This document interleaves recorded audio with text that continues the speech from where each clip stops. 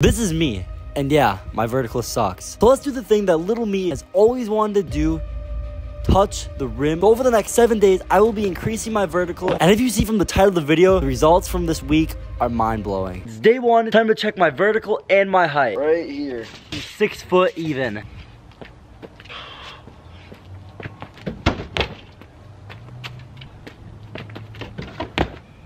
Try not to move it. It was like somewhere around 106 to 107. 106 minus 72 is a 34-inch vertical. I literally sat there for over 5 minutes walking back and forth thinking about how that's even possible.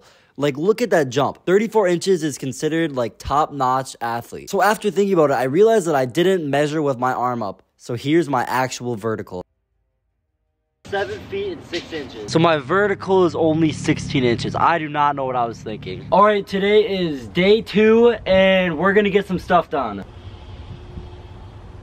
For my workouts, I literally had no idea what I was doing, as you can see. I was out there for a good 4 minutes, then I decided to text an old friend that has experience with jumping. So I said, my vertical really sucks. It is like 15 inches right now. Is there any advice you have for me? And he told me to work on something called low rims. So that's what I did, and a lot of them. After doing these exercises every single day, I could not see any results, which was very demotivating. Sometimes I would pick up the camera, then think, this is not even possible. But if you watch my jumps, the main problem is how I explode off the ground. I dedicated a good hour to research and watch all my jumps I've done. Now before I show you the jump, you may think this isn't possible to increase your vertical by that much in 7 days, which in most cases is true. But I've been hitting legs for the last year, and for no reason I should not be able to touch the rim. Here are the final results.